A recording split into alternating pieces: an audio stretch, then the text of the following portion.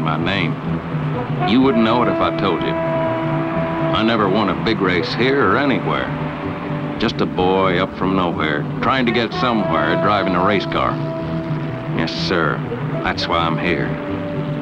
Darlington. Been dreaming half my life about Darlington. About getting good enough to run here. Now I'm so scared I wish I was anyplace else. My heart's running louder than my engine. Well, here we go. I got no chance to win. Too much fast equipment up ahead. Well, too many drivers better than me. Don't even think about winning.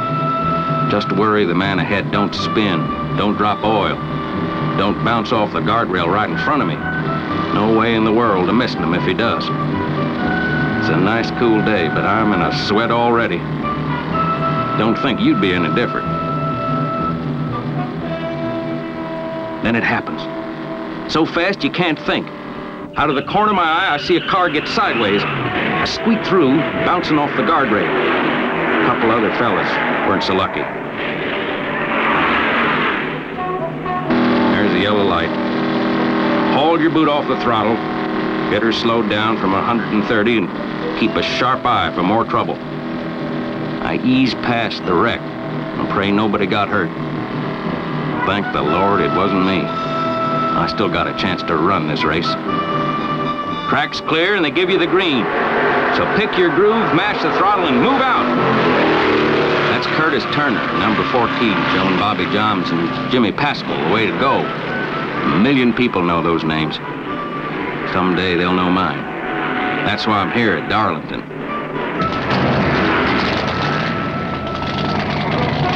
Don't you worry about us. We're running for money, for glory, because racing's in our blood. We're glad to take the risk. Things happen. Well, it's part of the game. Driver education, they don't teach in high school. We try to stay out of each other's way. And we never forget that Darlington's a tough old track. You gotta treat it respectful.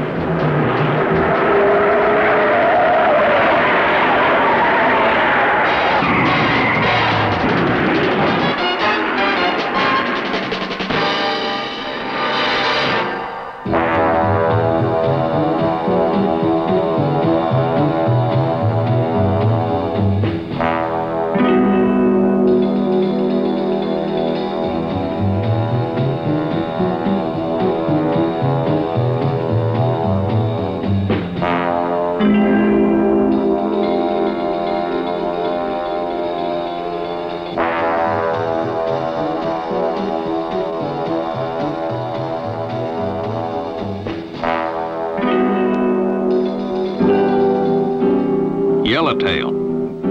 That's what they call us rookies. Don't mean we're scared. Just a warning to everybody that we're 130-mile-an-hour student drivers. Back home, we're top dog on quarter-mile and half-mile dirt tracks. Darlington's different. Big league. I'm going against 43 of the best racing cars I ever saw. Sharpest drivers and mechanics in the business are going after that $100,000 in prize money. The old-timers say, I'd rather run anywhere else, but I'd rather win Darlington. They claim it's the toughest track on the NASCAR circuit. Guess I better practice some. Trick is to learn your way around without tearing up the equipment. Looks right easy, don't it? That's the way this track has it fooling you. Notice how tight we got to run against the guardrail in number 3 corner.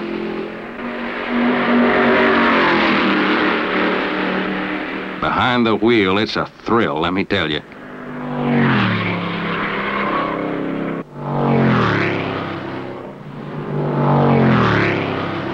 Of course, the track's not the only worry. If a driver like Junior Johnson's behind you, you just naturally ease over. If you don't, you'll get by, somehow. Or take Freddie Lorenzen, won more than $250,000 by racing. I never won but a couple of hundred back home. I got to think he can beat me. Now, if my name was Buddy Baker, I could latch on to some experience free of charge.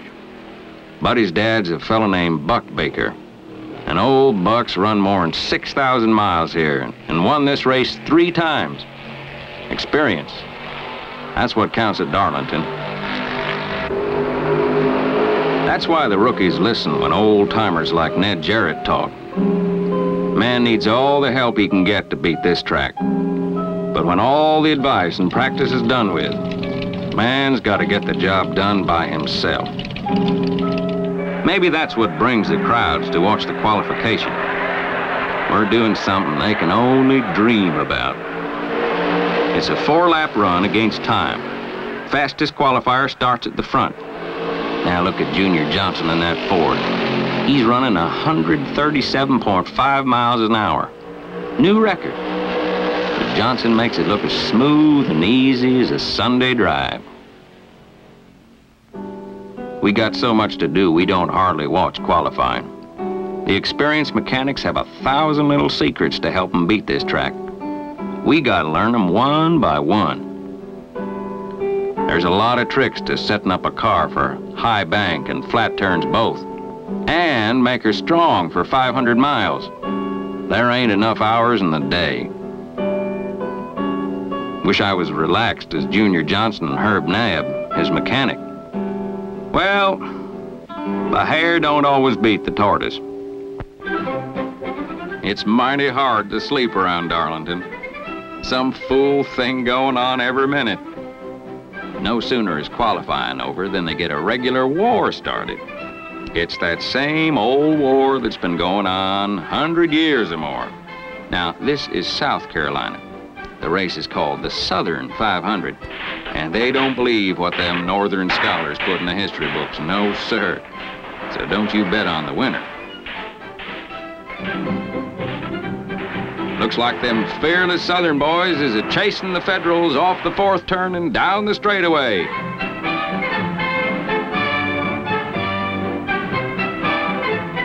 Although the Confederates is severely wounded, it's mostly Federals that bite the asphalt.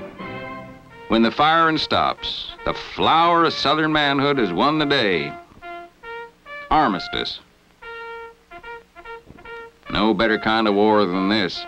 Short and sweet, and nobody hurt.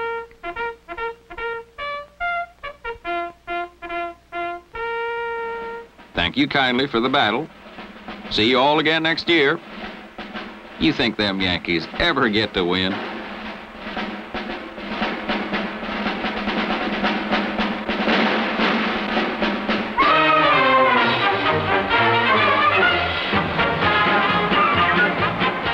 Parade's a wonderful thing. Gives the kids a chance to play what they've been practicing all year. Gives the rest of us a good excuse not to do Saturday chores, and gives the town a right fine reason to turn off the stoplights, detour the traffic, and enjoy the fun. The U.S. Marine Corps Band sure brightens the day.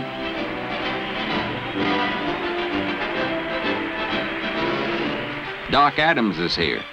Stepped right out of Gunsmoke on the TV screen. Got his sidekick with him, a fella named Festus. Then right back to the racetrack, which sure looks different at night. They've locked up the race cars and turned the main straightaway into a parade ground for the beauty pageant.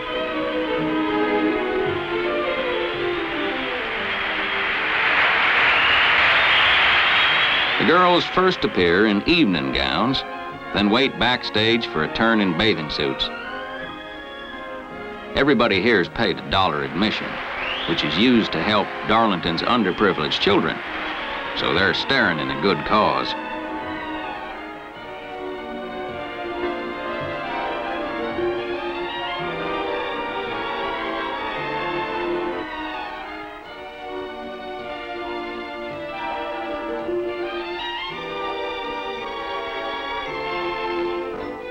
I'm glad to leave the judging to experts, including Festus and Doc.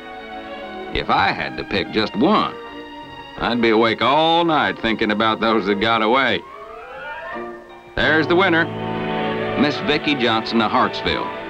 Happy as can be, but crying. You just can't figure women.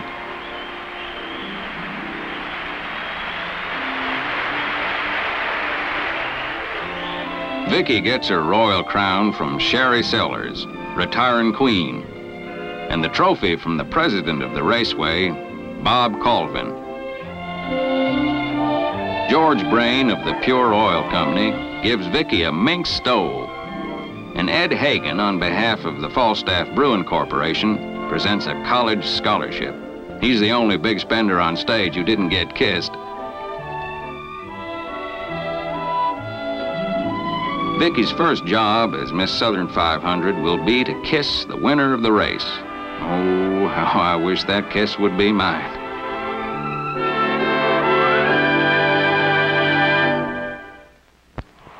This is it. Race day. Just about now, you wonder if you can hold down your breakfast. Start near the back, like me. You don't hope to win. I just want to run good enough for somebody to notice. I want everybody to know I can drive smart, fast, and smooth. Yes, sir, I'd like that. It happened to Freddie Lorenzen. He's a star now. He just waves and the crowd cheers.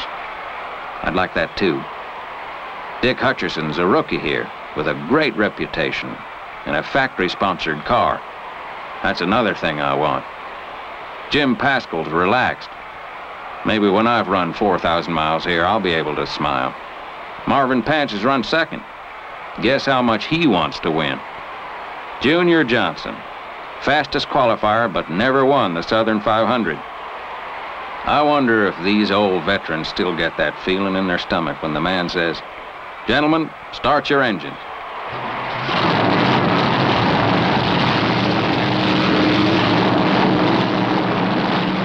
When my engine fires, I forget my mechanic, I forget my home, I pretty near forget my own name. I'm a race driver, and I'm rolling with the fastest field ever to run on the Darlington Raceway. That's something I want to tell my kids. Keep your fingers crossed. It's 1 mile and 3/8 around. First 2 turns are high bank. A 40-foot drop over that guardrail. 6 brands are racing. Ford, Plymouth, Mercury, Dodge, Chevrolet, Pontiac. More than half the field are Fords. There's a crowd of about 60,000. Amazing when you think that the town of Darlington has only 6,000 people. Papers say that fans have come from 50 states. Off the backstretch into the 3rd turn. Flat, tricky. To go fast through here, you've got to wipe the paint off the right side of your car and leave it on the guardrail. They call it the Darlington Stripe. I'll be running faster than ever in my life. Scares you to think. Turn 4. The pace car scoots out of our way. If our lineup looks good, the starter will give us the green. There it is. Here we go. A nice, clean start. Junior Johnson shows us the way through the first turn. Freddie Lorenzen drops behind him. The rest of us just trying to stay out of trouble. It's a 3-car race. Johnson, Lorenzen, Marvin Page.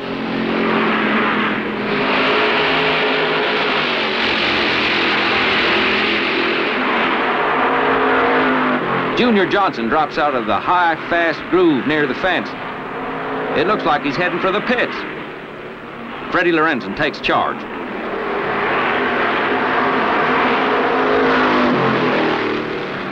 Johnson's engine's sick. Lorenzen's flying. Distributor's broken. That car won't run anymore today. This racing game is a heartbreaker. You better believe it. Lorenzen's running like an outlaw. Pants chasing him like the sheriff. There's a spin. It's Bjorn Skeen, a rookie. Oh! Reb Wickersham catches him broadside. Bert Robbins slides and nudges Skeen's wrecked car. Somebody must have dropped oil in that 3rd turn. Robbins is able to keep moving, but he's out of the race. Flagmen and caution lights around the track warn us to slow down. Reb Wickersham walked out of that car with a few scratches, but Bjorn Skeen was pinned inside and cut free by the rescue squad. He's been rushed to the hospital. When the track is clear, the safety car heads for the pits, and Fred Lorenzen puts his foot down. Marvin pants right behind him.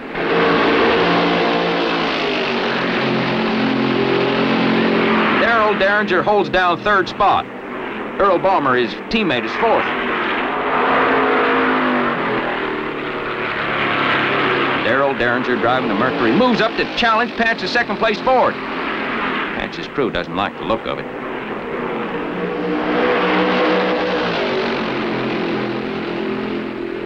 There goes Derringer, dropping past the third place.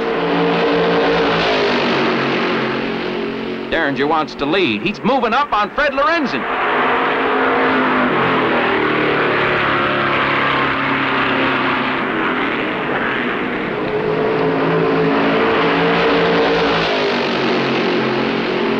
Derringer takes the lead. It might be that Freddie's holding back.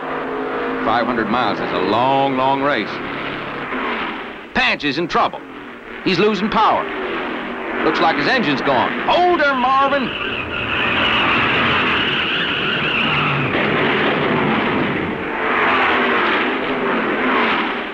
When an engine blows, it drops oil where your own wheels can find it. It's a feeling you don't forget. Patch brings it down off the wall and parks it smooth as you please. Derringer is setting a 136-mile-an-hour pace. Fred Lorenzen's staying right with him. Another engine blows.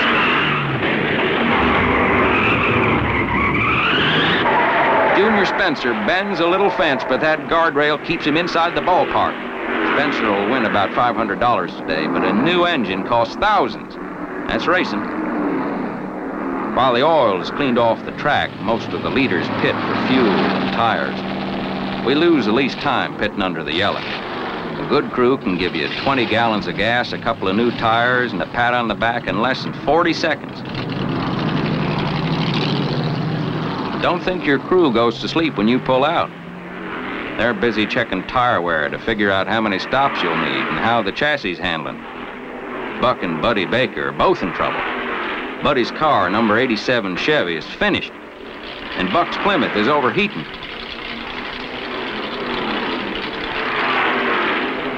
The old pro turns his car over to son Buddy. Guess there's a time to take it easy and let the youngster do the hard work. Buck's won this race 3 times. He don't have to prove anything. Sam McQuaig, Ford number 24, and Cale Yarborough, Ford number 27, to grab first and second spot, with Derringer breathing hard on their necks. Lorenzen's 10 seconds back, waiting. These Chargers have everything going for them: nerve, enthusiasm, and first-rate equipment. McQuaig's doing what we all dream about, leading the pack in his second Darlington race.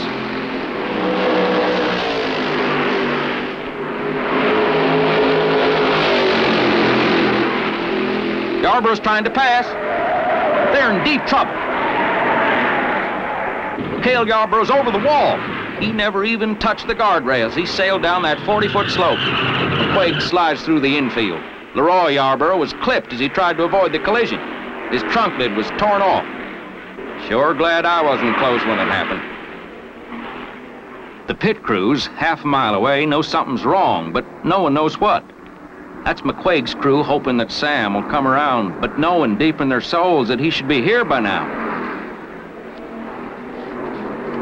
Cale Yarborough's mechanic, Banjo Matthews, listens to the broadcast of the race, hoping for news.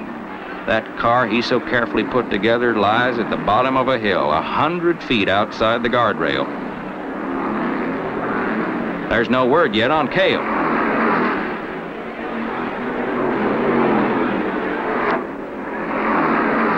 The announcer has him in sight. Cale's okay. The news goes on the pit board for the rest of us. Mighty good to know. Leroy Yarborough, no relation to Cale, parks it. Too battered to race. He'd pushed his Chevy right up there with the leaders. Sam McQuaig's all right. You can imagine how he feels. 1 minute leading the race and almost counting that $20,000 first place money. Then half a minute later, he's awarded 29th position in prize money of $575. Even so, he's a lucky fella. Even luckier is Cale Yarborough. Not a scratch. I sail through the air like an astronaut, he said. By 250 miles, a lot of cars are out of the race. Earl Balmer, Derringer's teammate, has real steering trouble. He's through. Buddy Arrington drops a wheel on the front stretch. It's a close one, but Arrington makes it to the pits. Gets a new tire and goes back into the race. Dick Hutcherson tangles with a wall in another car. Hutcherson ran with the leaders until slowed by this pit stop. Jim Paschal's Chevy leads for a while before his hopes go up in the smoke of an overheated engine. Paschal's been trying to beat this track for 16 years. He hasn't done it yet. One by one, the front runners drop by the wayside. Only Darrell Derringer and Fred Lorenzen are left to battle it out. There's a showdown in every race, a time when you don't hold nothing back. Now's the time a man runs. I mean runs.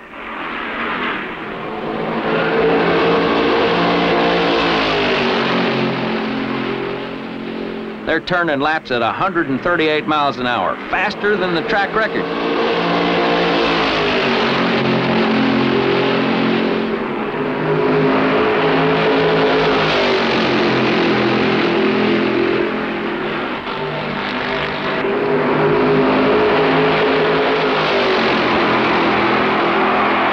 Are going wild, but the pit crews are worried.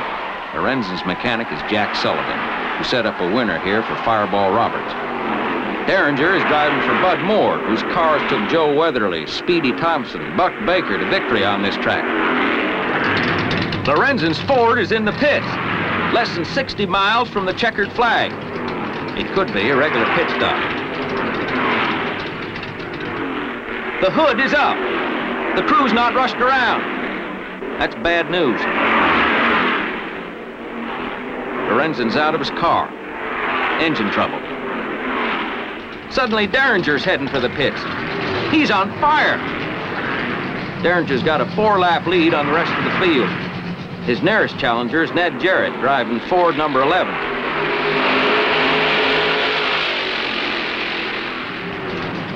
Derringer's in trouble. The grease seal on the rear axle's giving way. But with less than 60 miles to go, Derringer's going to try to run for it.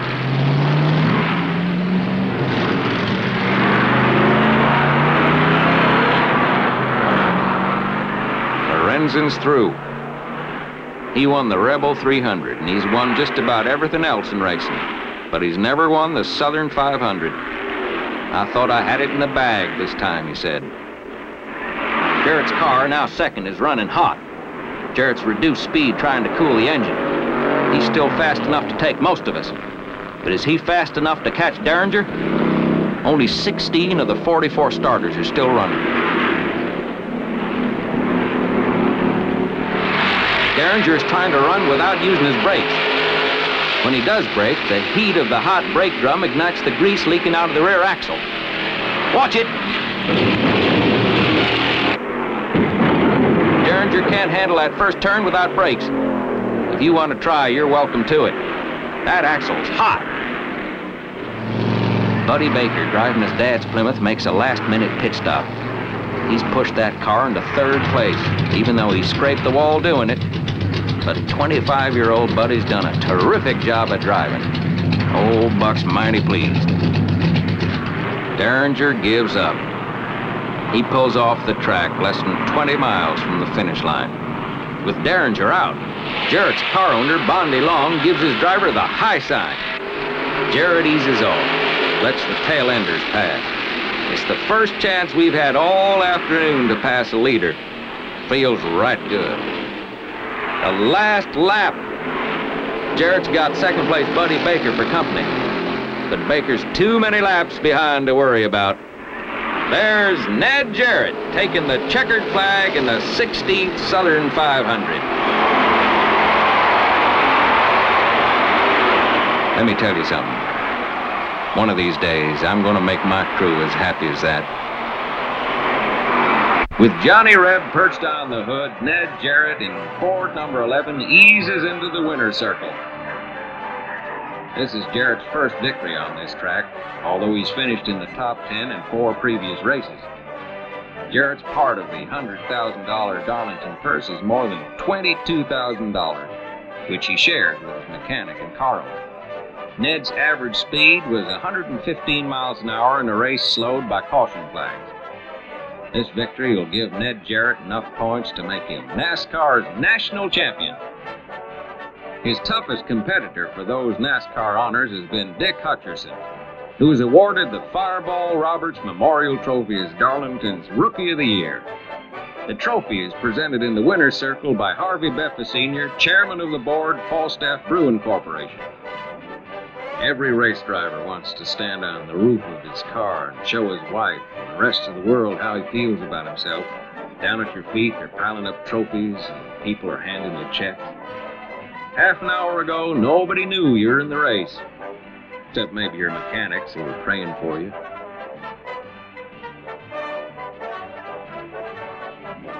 Now Ned Jarrett's a part of Darlington history, a winner.